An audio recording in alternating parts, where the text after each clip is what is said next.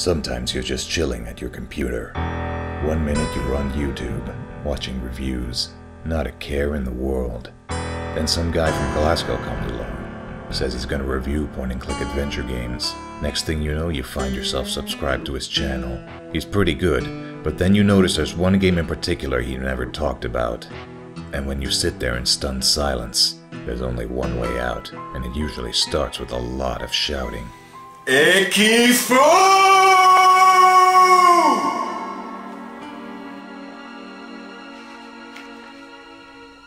Hey! I'm talking to you! Oh, the great mystical internet reviewer hijack.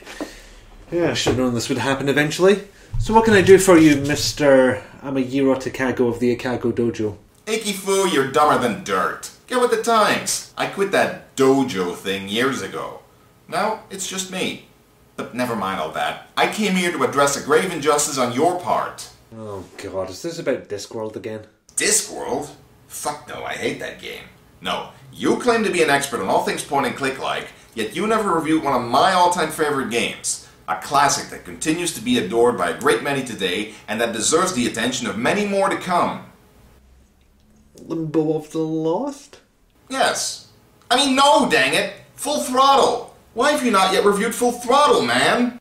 What am I going to say about Full Throttle? Everybody knows it's good. It's a LucasArts point-and-click game. That doesn't go wrong. That didn't stop you from reviewing Fate of Atlantis either, now did it? Besides, it's not just good, it's awesome. Oh, but Fate of Atlantis was less well known. It had interesting things like the multiple paths for puzzles. It was a good licensed game for once. And hang on, if that's your argument, how come you haven't reviewed Full Throttle yet? Touché, Fifth Musketeer. Then I propose that the two of us join forces and show the good people of the internet out there just how awesome it really is. For great justice! What do you say? You're not going to turn this hijack off until I do, are you? Not even a little bit. For great justice, then!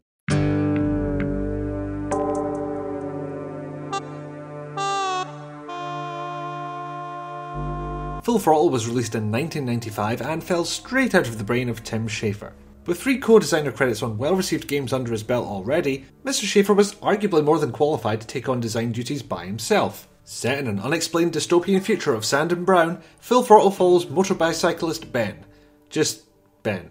He was going to be called Ben Throttle, but they left out his last name for fear of lawsuits from the creators of Biker Mice from Mars. Yeesh. And there's a 90s property I wish I could forget about. Already have. Ben starts off quietly recounting the events of the game, making it essentially one big flashback, told with the gravelly tones of the now sadly departed Roy Conrad. It starts with these guys. Malcolm Corley, the elderly CEO of Corley Motors and a man not known for taking or giving shits, accompanied by a sinister, long-faced vice president, Adrian Ripburger, who's voiced by the one and only Luke Skywalker, Joker, and Firelord Ozai himself, Mark Hamill. And Colonel Christopher Blair and Wing Commander, not to mention Detective Mosley and Gabriel Knight. Some PC gaming credit you have. So you're telling me you've beaten all the Wing Commander games? So the Corley Motors crew are on their way to the company's shareholders meeting, and en route they discuss business and how much of a wanker Ripburger is. No, really, this happens right to his face. It's awesome. While that's going on, Ben and his badass biker gang known as the Polecats appear in the distance and speed past the hovering limo, with Ben himself making a show of jumping over the car and crushing the poor little hood ornament. Cue ridiculously kick-ass intro song, which we can't play here because we get a copyright notice. The gang makes it to a biker bar called the Kickstand, where Corley and co catch up with them. Old Corley heads in first, and the minions ponder his horrible fate at the hands of the greasy bikers. But Malcolm, isn't that illegal? Not back then it wasn't. Ripburger then steps in to speed up what he calls the sales pitch. Since Corley Motors is the last motorcycle manufacturer in America, they'll take part in a PR stunt where the Polecats escort Corley to the shareholders' meeting, for which Ripburger promises them significant compensation. Ben isn't interested, but goes to have a private chat with Ripburger once it's let slip that old Corley might be kicking the bucket soon. It's a trap! Wait, so that doesn't get us a copyright strike? Shut up, they might not notice. Right. Sure enough, Ben is knocked over the head by Ripburger's goon squad, Nestor and Bolus. Voiced by Maurice LaMarche, aka The Brain, and Jack Angel, aka every incidental character from every cartoon ever. The gang is led to believe that Ben went ahead of them while he's in fact been unceremoniously left to rot in a dumpster. The game then begins as you make Ben punch his way out, seething with furious hatred for all suit-wearing executives. And a little bit of hatred for dumpsters. Take that. Now, the interface for Full Throttle... Oh, back off. Game design is my thing, okay? Watch the big man at work. I have more subscribers than you. This was the first LucasArts adventure to implement the medallion interface. Clicking and holding down the left mouse button brings up this thing, from which you can choose to fist, boot, eye or mouth whatever it is you clicked on. Adventure games were at this point pretty much all heading towards a full screen interface, leaving nothing but a cursor in the way of the graphical prettiness, and I guess you could call this a stopgap to the 2-button interface we're seeing today. The only other time LucasArts used the medallion interface was in The Curse of Monkey Island. The less said about the control scheme they adopted after that, the better. The thing that annoys me about the medallion is that it takes half a second to appear and then you need to nudge the mouse over to the right action and let it go before it'll do what you want. I get why they wanted to move away from a big list of verbs, but why they would choose to abandon keyboard shortcuts after all this time is frankly a little bit bad. Actually, the game does have keyboard shortcuts. See? It says so right here in the manual. In Dutch, yeah, but it's there. You dummy. You might assume that the boot icon would just make Ben walk everywhere, but it's actually to use Ben's foot on the things. Things like the first door you come across. Seems like they were deliberately going for an action focus with this game. Example, the bartender won't tell you where your gang went. Most point-and-click protagonists are meek or at the very least unskilled in causing harm, necessitating that they dupe, hoodwink or trap their more physically intimidating opponents. Ben has a different approach. You know what might look better on your nose? What? The bar. Man, how often I wish I could have pulled this on my brother when I was younger. Needless to say, this gets Ben the information he needs as well as the keys to his bike. So, he gloriously blasts off on his apparently jet-powered, flame-spewing motorcycle to catch up with his gang. And here's where we're introduced to the combat. Yes, the bane of every adventure gamer, the obligatory out-of-place arcade sequence. But really, it's not that bad here, in my humble opinion. You just click a lot until your opponent falls down. Unless your opponent ends up clicking harder and faster, in which case you'll have to resort to more devious methods. But we're getting ahead of ourselves. With the fight over, Ben pulls a victorious wheelie only to find that his front wheel isn't as securely fastened as he thought. It makes an escape, causing Ben to actually show an emotion. He tries to keep the wheelie up as long as he can, but eventually the forks of the bike slam down onto the road, sparks and fire happen all over the place, and he crashes. That would have been quite the blaze of glory to go out in, but even Full Throttle ain't that short. Ben wakes up just long enough to hear some camera clicks before falling back unconscious. When he finally wakes up properly, he sees a very different face altogether, and he asks what anyone who woke up to a strange face in a strange place would ask. What have you done with my bike? The strange face belongs to Maureen, or Mo for short, a mechanic who's been fixing up Ben's pride and joy while he recuperates. She's not finished yet, and without Ben's help, she won't finish anytime soon. Long story short, you go about the town, called Melonweed, trying to find the parts that she needs, namely her stolen welding torch, a new pair of front forks, and some gas. We naturally do this by talking to all the friendly folks who are more than willing to help you, like the junkyard owner, Todd, some policemen on a hover skiff who are guarding a local gas tower, and Todd's dog who keeps the junkyard safe from would-be looters. Now is probably as good a time as any to talk about how the game looks. In a single word, fantastic. In approximately 227 words, they put in a lot of effort. When I think about the graphics of point-and-click games, I think of all the repeated stuff. Walk cycles, talking animations, things like that. Animations which are used more than once in different situations. Then Full Throttle swans in looking like it has unique animations for damn near everything. Now, obviously that's not the case, but I doubt it's far off. Pretty much any chance it has to throw in a full screen piece of animation, it'll do so. Something that was normally reserved for big cutscenes or sometimes just the intro. The gas tower in Melonweed is a great example, where Ben practically turns into a silhouette under the tower's floodlights. Think about that for a second. Someone thought it would be a good idea to redo all of Ben's walking and talking artwork just so it would match up to the stark shadows of the scene. Then they went ahead and actually did it. And they also did this, which I will happily watch on loop for about an hour. I can see why they waited until the advent of CD-ROM to do this kind of game, because all those extra graphics and the fully voiced cast, I wouldn't fancy installing this off of 340 floppy disks. And that's before you consider the amount of full motion video they used. The game borrowed code from the Insane engine used in the Rebel Assault games to have FMV playing in a fully interactive setting. Not like the fully filmed grid movement of Temujin or something like that. More along the lines of rendering normal graphics on a video background, like in a rail shooter, such as Rebel Assault for example. Up until this point in the story, it's mostly just been used to straight up play video and cutscenes, but they find a different use for it very soon. I definitely hear you about this game's graphics. Despite being rather low res, it still looks pretty good overall, even with some obvious instances of early 90s CGI. Either way, the game really has a distinct art style to it, full of all the stuff that Tim Schafer loves. We got some kick-ass heavy metal bikers, gorgeous desert landscapes, cool vehicles, sexy women. Well, maybe not Susie, unless you're into that sort of thing. But definitely Mo. I mean, that voice. Well, Kath Susie's no Jennifer Hale in the voice department, but she's still pretty saucy. Anyway, with the bike fixed and no time to spare, Ben races off to meet up with his gang just outside of town. Right as Ripburger brutally beats Corley over the head and leaves him to die in a pool of his own blood. Ben finds him just too late and swears to get revenge. Just before Corley shuffles off the mortal coil, he asks Ben to find his illegitimate daughter and heir to the company. Find my daughter, Ben. Find Maureen. You know, there's actually a wee bonus in here for anyone who replays the game or has a photographic memory of Ben and Mo's first meeting. But I don't have the official paperwork. Ah, an illegitimate Corley operation. Huh, I never even realized that little connection. Nice catch. But now Ripburger wants her dead, Ben takes the rap for Corley's murder, and his gang goes to jail. So, you've got your work cut out for you. Clear Ben's name, win back Mo's trust, since her father's death has gone and got her a bit grumpy. Fight back against several rival biker gangs, and of course, stop Ripburger from making Corley Motors churn out minivans. Ugh. As you can tell, the game is structured in a relatively linear fashion, progressing from one location to the next by fulfilling a number of tasks and going through all the usual adventure game malarkey along the way. You go from the kickstand, to Melonweed, to bopping up and down the old mine road, and finally to the Corley Motors headquarters in the eponymous Corville for the final confrontation with Ripburger. But that's about as much as we can talk about without getting into serious spoiler territory. Though there are some parts that I feel need to be elaborated on, particularly the aforementioned old mine road. This section can go on for quite a long time as you do nothing but fight several rival bikers one after another on the same stretch of road, all in order to obtain a few MacGuffins that you need to move on. In effect, this sequence is something of a long puzzle as you continuously obtain new and better weapons that can take down certain enemies with whom your bare knuckles won't suffice. Unfortunately, given that enemies appear in a random order, it can take quite a while of mowing down several other minor, unimportant goons before you get to the one you need, and that's assuming you even know what to do against him or her.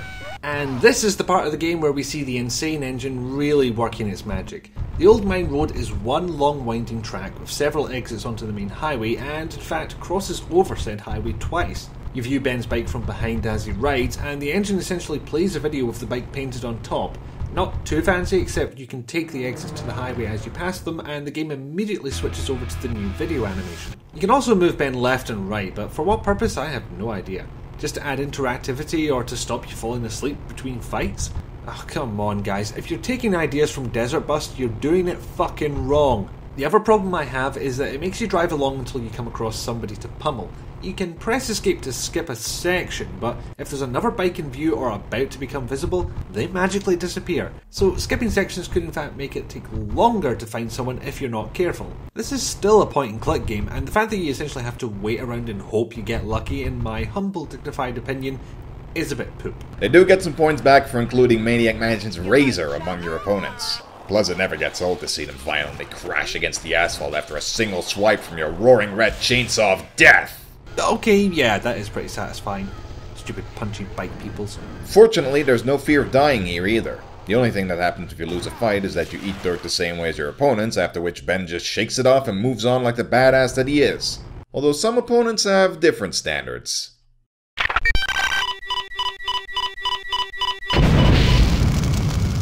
That's another weird one. LucasArts traditionally had a policy of no deaths, no game overs. This isn't invoked often, but there's a few points near the end where Ben can in fact snuff it. Even then, it just boots you back to the start of the scene and lets you try again. And also worthy of note, even if you can't die in it, is the Demolition Derby, which can be tricky to figure out since it's not so much about action, but you just kind of drive around aimlessly until you figure out what to do. So yeah, trial and error. That's fun. And the person who made this mouse control should be punched in the junk. Except you can still use the keyboard for that as well, Mr. I'm Too Good to Read Manuals. Does that make the sequence any easier to complete? Let's put the action bits aside for the moment and talk about the puzzles. They're pretty straightforward most of the time, with basic inventory puzzles like use lockpick on padlock, but there's some more creative stuff that stands out as well, such as operating a magnetic crane or crossing a minefield by using a box full of battery-operated yellow bunnies, while merrily hop along to Richard Wagner.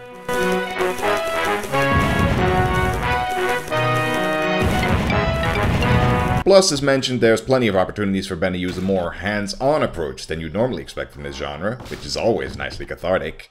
Unfortunately, there's one puzzle near the end that can really get on your nerves even if you do know the solution, namely kicking this wall in the exact right spot to open a hidden passage.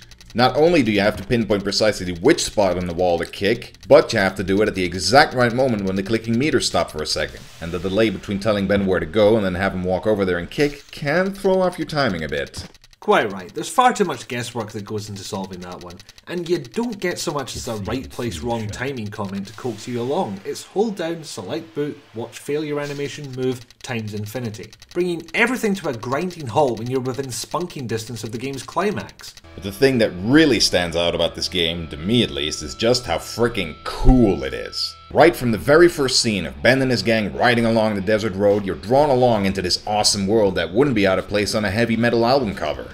As opposed to that other Tim Schafer game which is literally based on heavy metal album covers? Yeah, that's pretty awesome too, but I haven't actually played that one yet.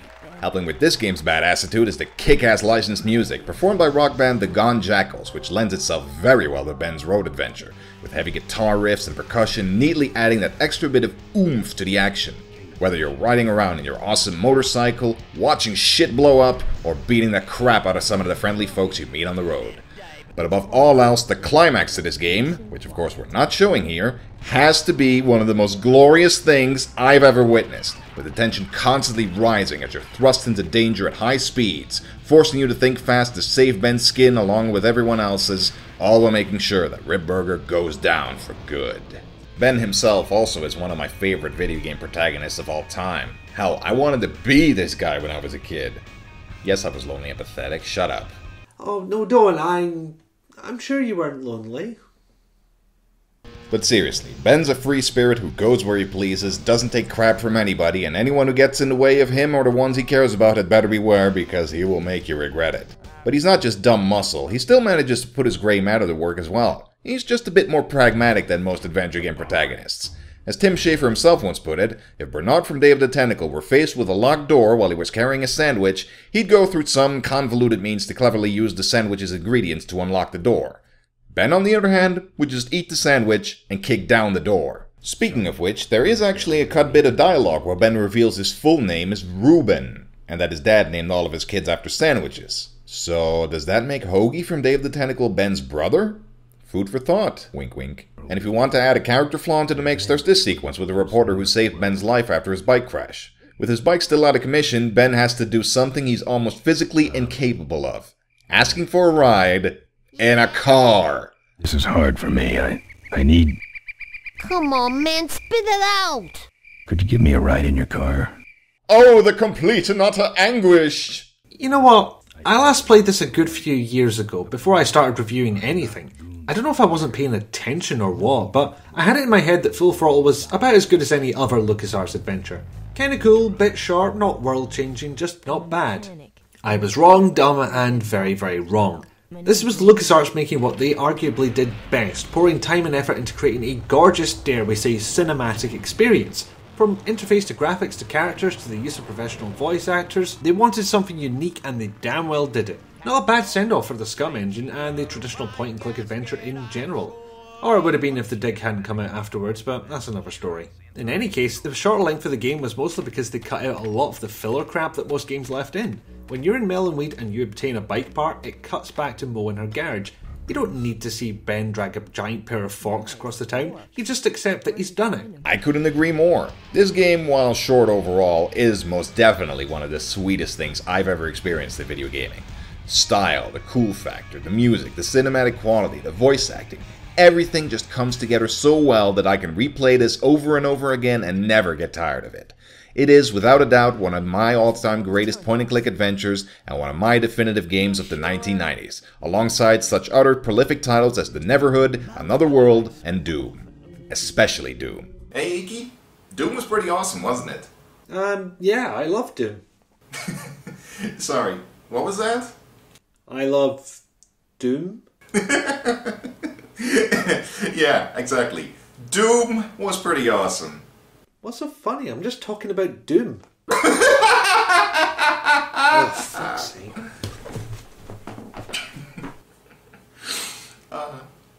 Totally worth it. Turn that fucking hijack off.